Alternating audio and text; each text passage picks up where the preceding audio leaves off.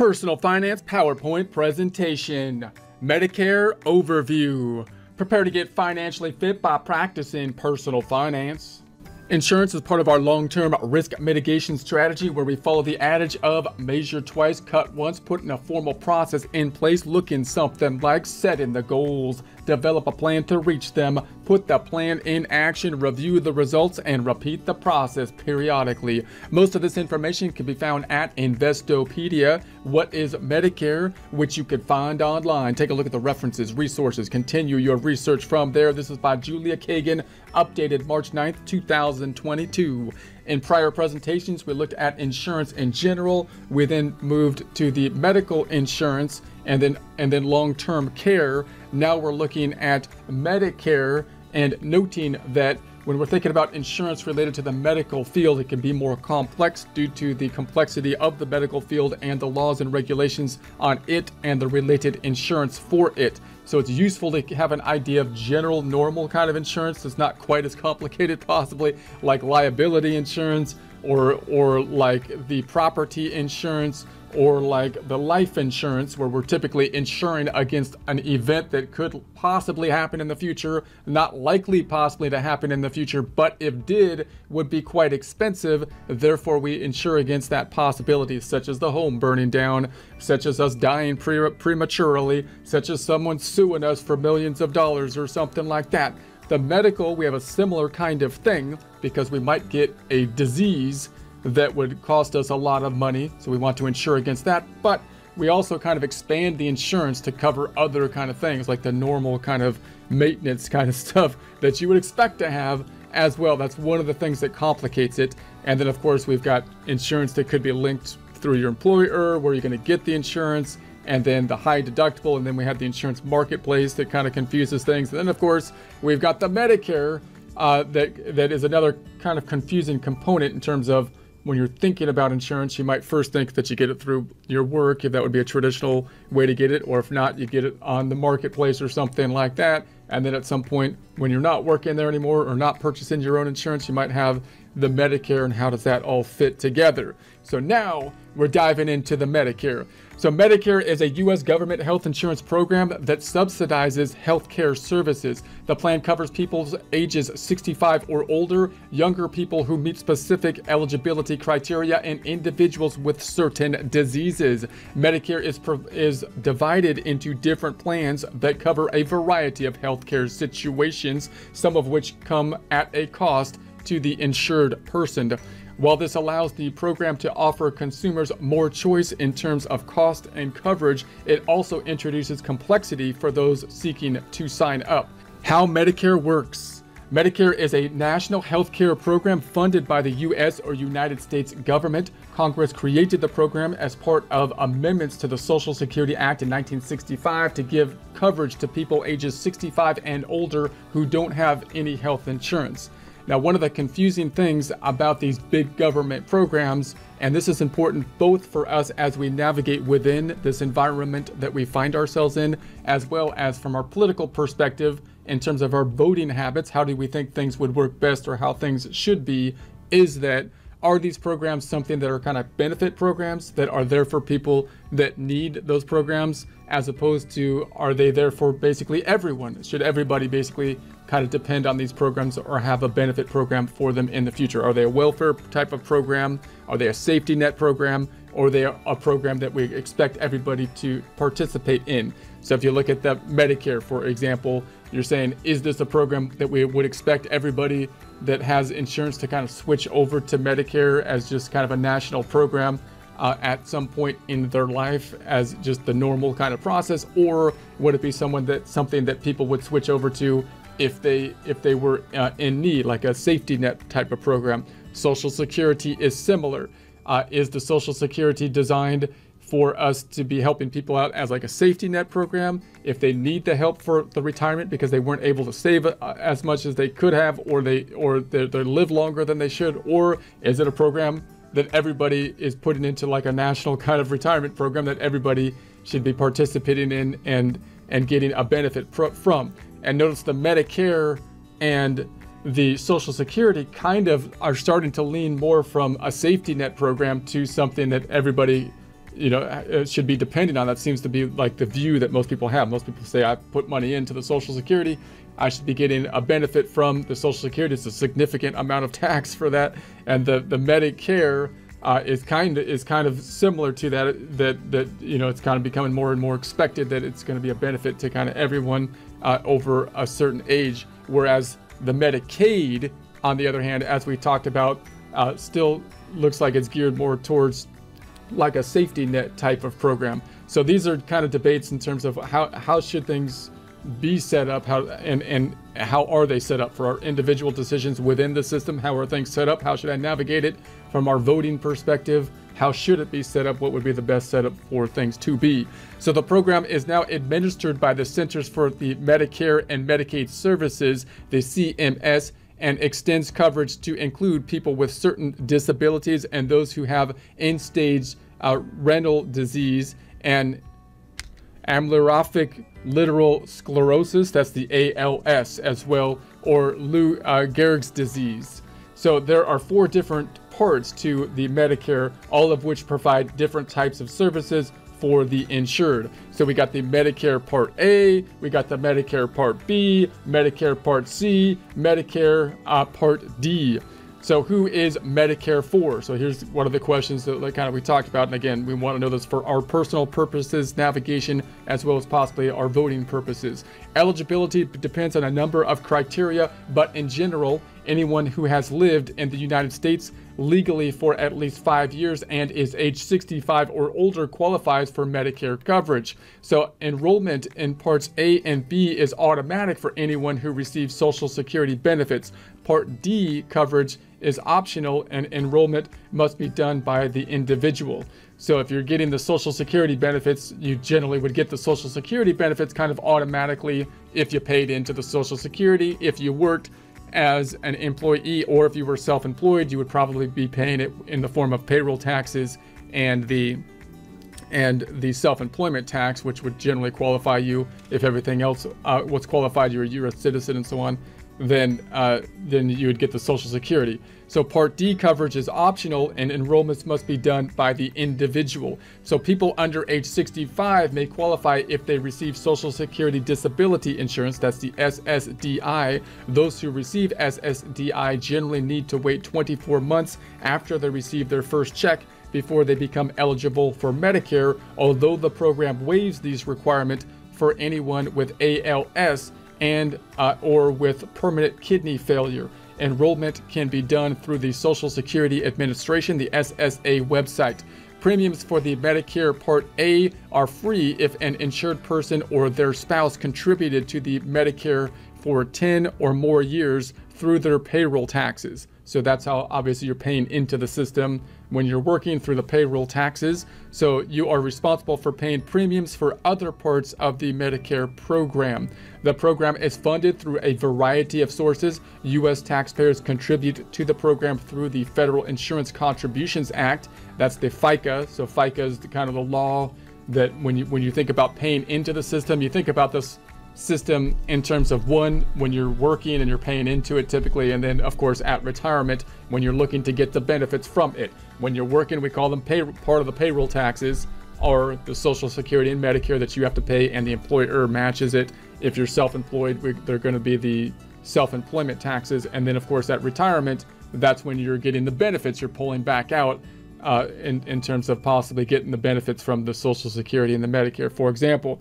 So that goes towards the Social Security and Medicare deductions. As of 2021 and 2022, the employees contribute a total of 7.65 of their paycheck to these programs. So in other words, if you look at your paycheck stub when you're working, 6.2 is pulled out for Social Security, which is a substantial amount of money. And then the Medicare is a little bit less. Here you got the 1.45 being pulled out for the Medicare. So employers also pay the same percent on behalf of each employee. So the employer, you might think, well, that's not too bad, but then you're looking, well, the employer is also matching that on their side as well. So it's actually kind of double that. And if you're self-employed, you're kind of paying both sides of that as well, but I won't dive into that in more detail now. How do I enroll in Medicare? As long as you are eligible to receive Social Security benefits when you turn 65, you will automatically enroll in Medicare Part A, which covers hospital costs, and Medicare Part B, which covers your visits to the doctor. You don't need to do anything to enroll in these programs. However, you will have to enroll for other parts of the Medicare program.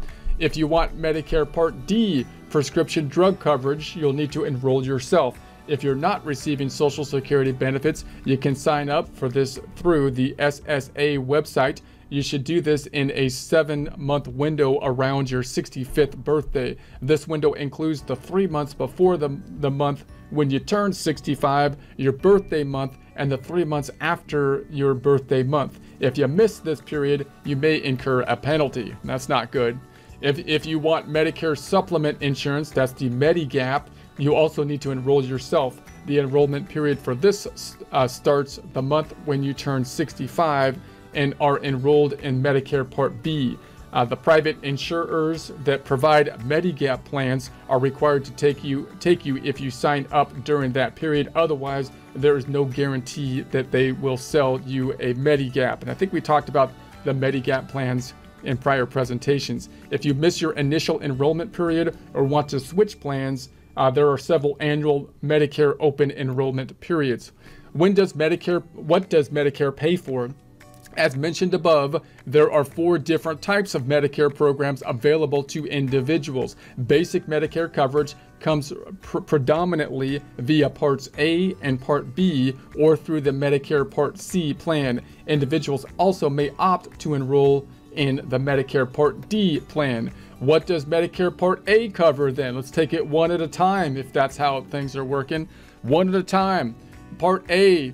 Medicare Part A covers costs billed by hospital or similar inpatient or inpatient-like settings such as skilled nursing facilities, hospice, and some home-based health care. However, this plan doesn't cover long-term or custodial care. Coverage is automatic for anyone who receives Social Security benefits. For those who don't receive benefits, enrollment can be done through the SSA website. Deductibles and coinsurance for Part A are as follows. So we got the Part A deductible and coinsurance amounts for calendar year 2021-2022. We got the inpatient hospital deductible 2021 $1,484, 2022 $1,556. Daily and coinsurance for 61 to 69th day. That's the $371, 2021, $389, 2022. Skilled nursing facility co-insurance, $185.50 for 2021, $194.50 for 2022. And yes, that 50 cents is important. Don't forget it. Okay, then, well, what does Medicare Part B cover then? We'll do this one thing at a time. That's how we do things in life. It's just like picking your nose, just one booger at a time. That's how it's done. So Medicare Part B generally covers costs for outpatient care, such as doctor visits. Part B also covers preventative services, ambulance services, certain medical equipment, and mental health coverage. Some prescription drugs also qualify under this plan. The standard monthly premium for Medicare Part B enrollees is $170.10. Again, that 10 cents is important. Don't forget that or the deal is off.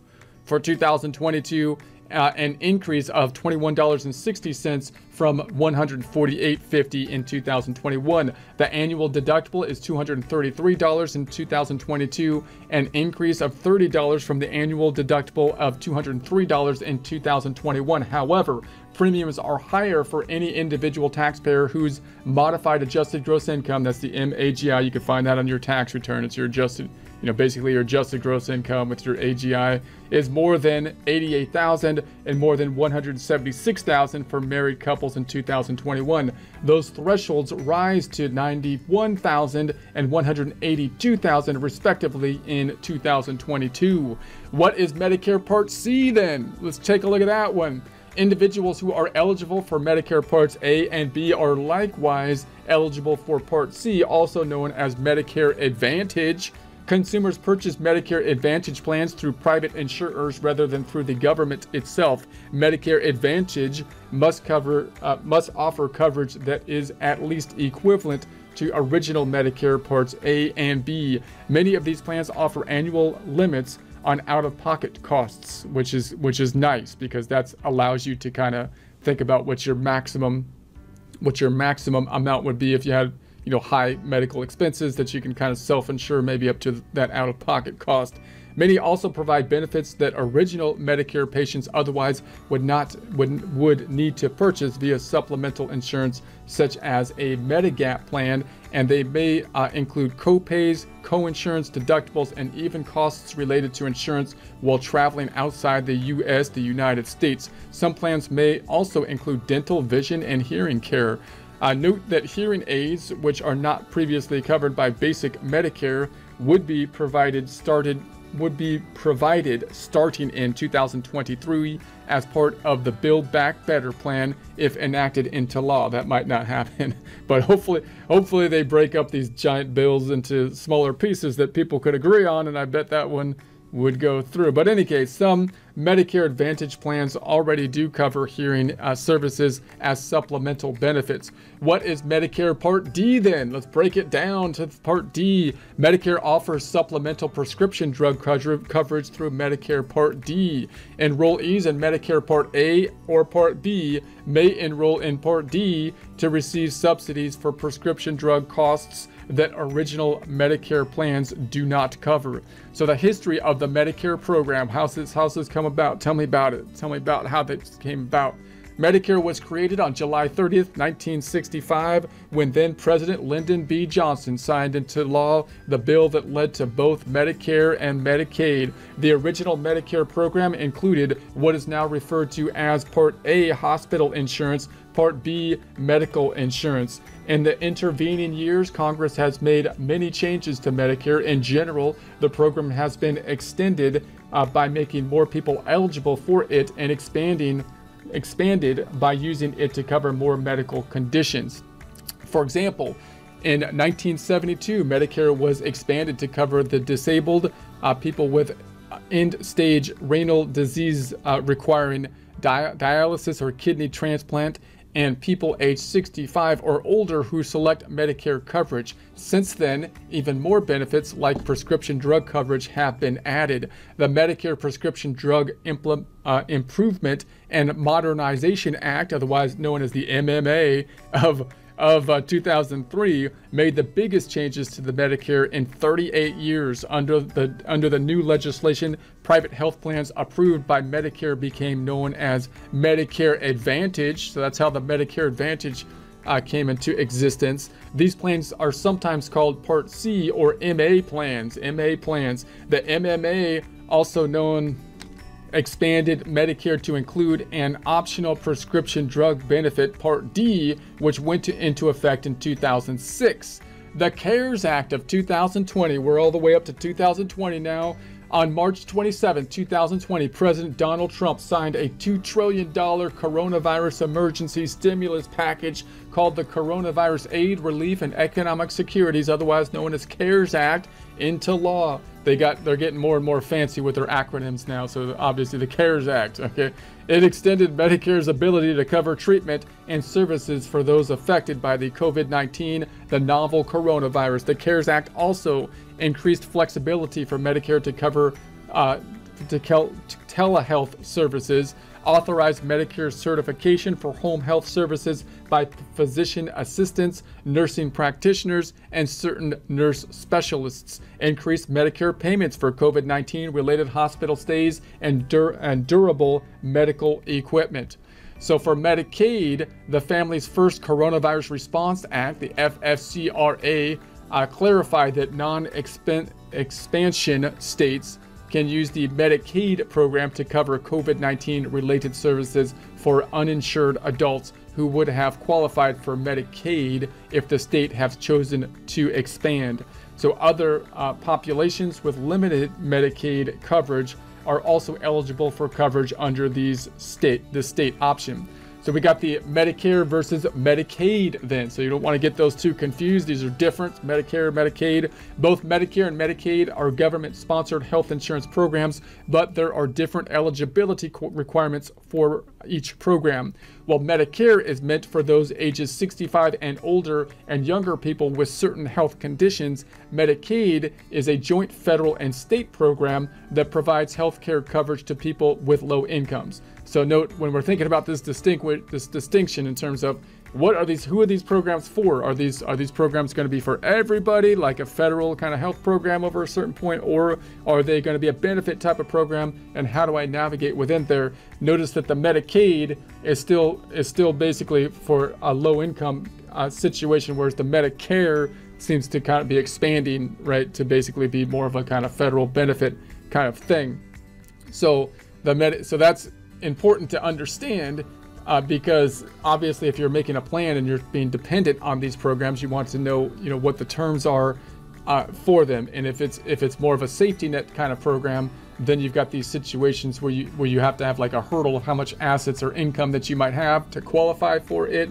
And it would be nice if you didn't have to kind of restrict yourself to have your assets under a certain level and that kind of thing to get to qualify. So you want to have an understanding of kind of the nature of these programs and the qualifications for them. So to qualify for Medicaid, recipients are required by their state to have a limited amount of liquid assets. So clearly, how would you do that? If it's a welfare program, you'd have to say, well, your assets and you have to be under a certain level for you to qualify, which means you would think you'd have to give them some kind of proof of that, a balance sheet and that kind of thing to do that. Now again, that's the good thing about these kind of programs is they're beneficial for people whose incomes are below a certain, or have assets under a certain level, because that's the point of like a welfare kind of program type of system or setup. But the bad side is that obviously it also sets people up in situations that they want to not have as much, right? They're going to be shooting to be below a certain level, and that's a disincentive that we don't really want to be putting on people. And so those are the pros and cons of these kind of when you get a welfare kind of system. How can you set it up to help people that need it without creating this incentive for people to actually do worse, to be undependent, not independent, to be dependent on, right? Okay, so anyone with Medicaid coverage is eligible to receive services such as doctor and nursing services, x-rays, hospitalization, home health care, and lab and x-ray services. Also, some states may extend patients' prescription drug coverage, physical therapy, dental services, and medical transportation. Who is eligible for Medicare? So if you are 65 years old and eligible for Social Security, then Medicare is an option for you. If you've received Social Security disability insurance, that's the SSDI, for 24 months, Medicare becomes available. Individuals who have certain disabilities such as amyotrophic lateral sclerosis, ALS, or Lou Gehrig's disease, or permanent kidney failure are automatically eligible. Is Medicare free? For most individuals, Medicare Part A is free due to their payment of payroll taxes under the Federal Insurance Contribution Act, FICA. So obviously it's not actually free because you've been paying 6.02 or something of your wages for your entire life, and the people that are paying for it, because nothing's free. Medical coverage is really expensive. So you paid for it there, and the current people that are paying into the system are actually paying for the people that are in retirement. And that kind of ends up happening because of the age of people, right? So if you got a bulk of people that are an older generation that's bigger than the younger generation or something like that, then it's likely that the younger generations, a lot of their money might be going in or going towards some of these federal programs. So again, you could kind of get into the sustainability of these big programs, because these are big government programs that cost a lot of money, and how it all works out from generation to generation, which is an interesting topic. Is it sustainable? Will they be able to continue in the future? Will they be able to expand benefits, or how can they do that in a cost-effective way? Again, from just a political perspective, as well as how am I going to navigate within this system?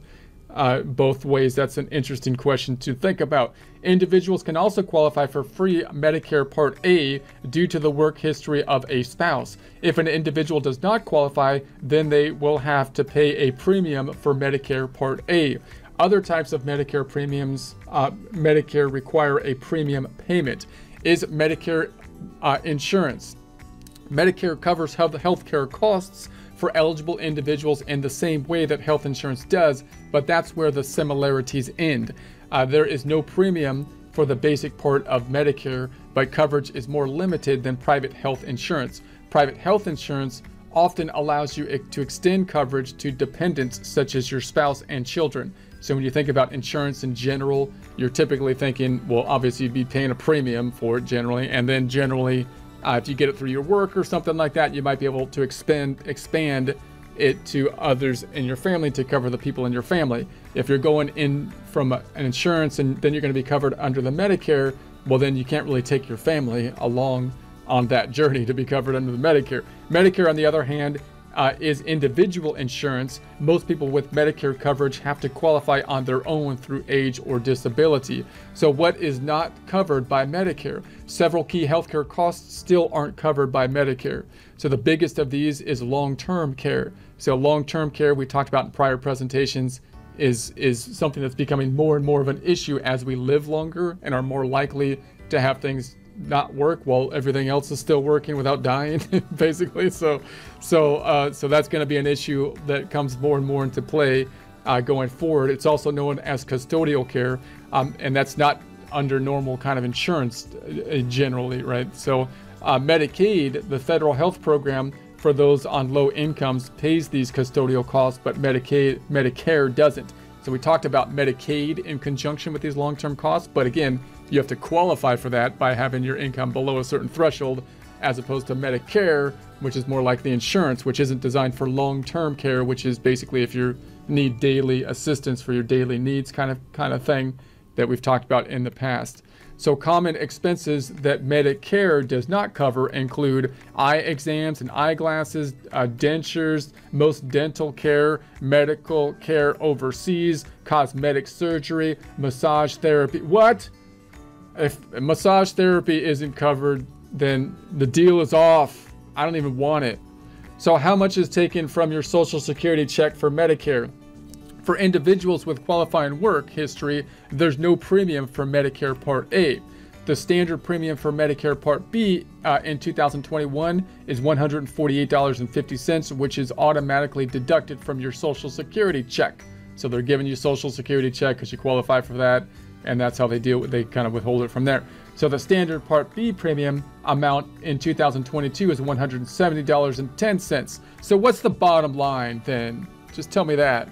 Medicare is a U.S. or United States government health insurance program that subsidizes health services. The plan covers people age 65 or older, younger people who meet specific eligibility criteria, and individuals with certain diseases. As long as you are eligible to receive Social Security benefits when you turn 65, you will automatically be enrolled in Medicare Part A, which covers hospital costs, and Medicare Part B, which covers your visits to the doctor. You can enroll in other parts of Medicare once you become eligible.